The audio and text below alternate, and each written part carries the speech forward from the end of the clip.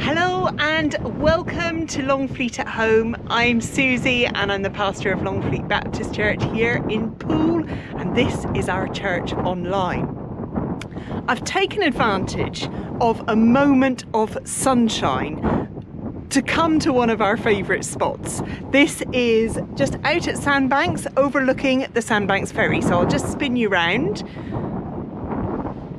Have a look at that. Actually, I'll hold you up a little bit. You can get better view. If you look right over there, I think that's probably the Isle of Wight over there. And then spinning round, you can see Old Harry Rocks. And there's the Sandbanks Ferry coming along on its chain over to Purbeck. Oh, fabulous.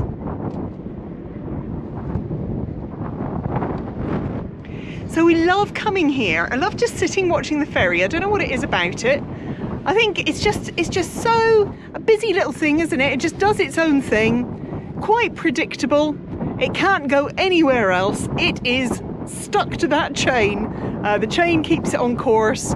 We've seen it when the water's really quite rough, when the sea's really quite rough, and it's sort of pitching about a bit. But it stays on course because it's there on its chain. It is very predictable. You couldn't just suddenly say, oh, I think I'll take the ferry to some other place, because it wouldn't go there. It's on its chain. And that just got me thinking today about predictability and security.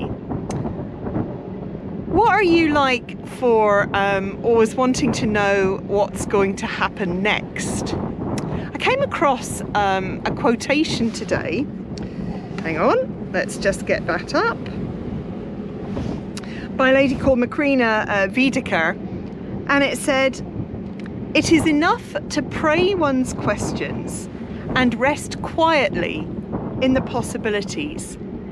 My life is too small for all the answers, and my life has been plagued with the need for too much certainty." That really got me thinking. Have you ever experienced that, where your life has been plagued with the need for too much certainty? And I wonder what that would look like. What would it look like for your life to be plagued with the need for too much certainty? Perhaps it would mean that you were constantly worrying about the future, about what was going to happen next. Perhaps it would mean that you would be put off making a change or a move in your life because you didn't know for certain what was going to happen. Maybe it's put you off making an appointment to see a doctor or a dentist. Ooh, I can relate to that one. Because you don't know what they're going to find, and that worries you. So how do we deal with this sort of thing? There's a really good reading in Exodus 33, where Moses is having a conversation with God.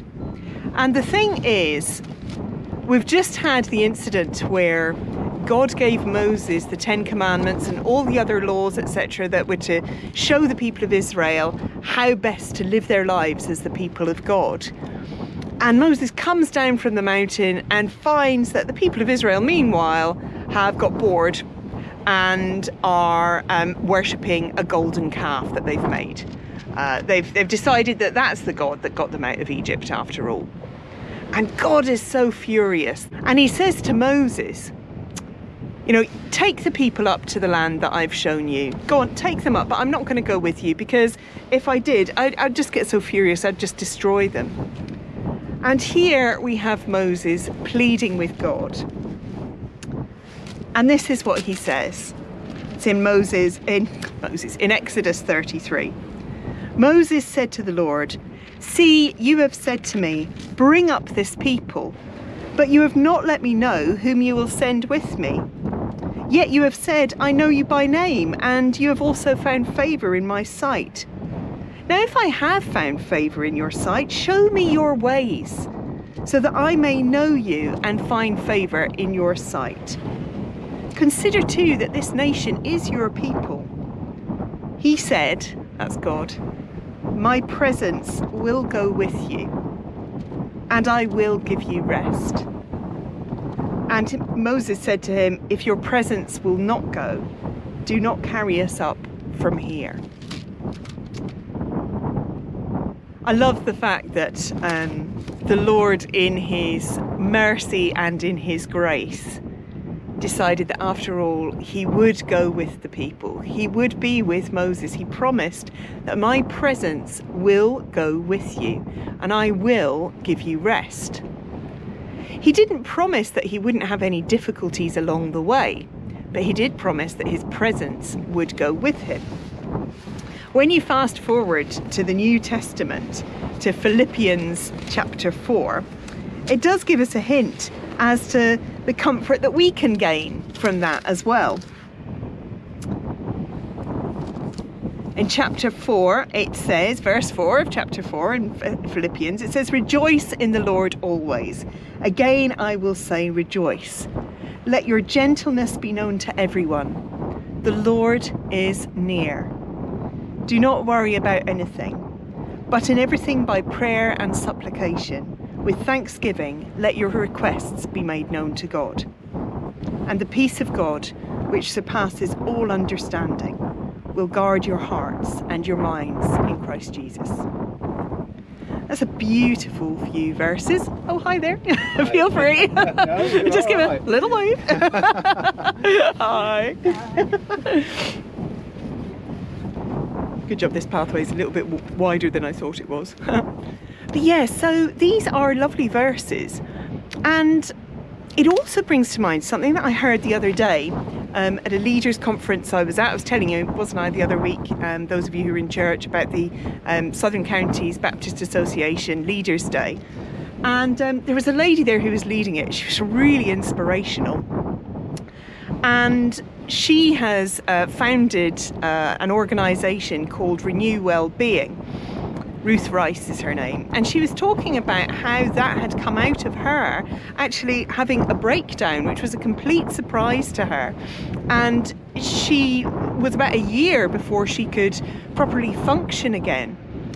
And in the midst of all that, awful though it was, she said she found a way of being with God in a much deeper way than she had been before. And the thing that really struck me was, she said, I can't promise you that you won't have a breakdown or some other illness or anything like that. She said, but I can promise you that you will find God there. And for me, that just tied this all up. We don't need to know exactly what is going to happen to us, as if we were the Sandbanks Ferry, Bramblebush Bay, knowing that she has to go from here to there, and knowing that because she's tied by the chain. We don't need that sort of certainty of knowing exactly what's going to happen to us, or exactly where we're going, or exactly how ill we're going to be, or what's going to happen if we do get ill.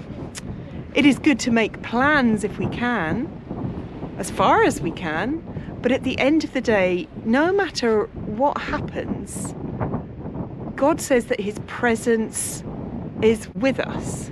And surely that is the most important thing. That's something that I have to remind myself as well, because again, none of us really likes uncertainty, I guess. I mean, it can be exciting, don't get me wrong, but at the same time, it can give you a sense of adventure, but at the same time, sometimes you just think, oh, if I only knew what was going to happen next. Well, sometimes I think it's God's grace that we don't know what's going to happen next. But we can take comfort and take courage from these words that we have heard, that actually Moses was content to think, yeah, now I can go forwards, I can lead these people. Let's face it, they weren't the easiest bunch, the Israelites, were they? I can lead these people to the promised land now because God's presence will go with me. So whatever we will have to face in the future, we may, unlike this ferry, we may be blown like a sailboat. You can tell I'm not very nautical, can't you? Blown like a sailboat on the winds of the Holy Spirit to places that we don't know about yet, to situations that we don't know about yet. But as long as God's presence goes with us, we have nothing to fear. It'll be all right. So those are the words that I wanted to comfort you with today. Hope it helps. Do you know what? Let's pray together. Oh Lord, I want to thank you for this place. It's just so beautiful to be able to look out. As ever, we quite often say this, Lord, looking out on your creation. But Lord, we thank you too that if we ask you, you will make your ways known to us. And even though we don't always know the answers, Lord, sometimes, like that quotation said, we quite often just have to sit with the questions and the possibilities. And that is sometimes the hardest thing, Lord. But that's where our faith comes in. And that's where we have to trust in you. And so, Lord, strengthen our faith, strengthen our trust in you. We ask all of this in your precious name. Amen. But anyway, listen, I hope that was helpful and I hope you have a good week. All right then, God bless. Bye for now.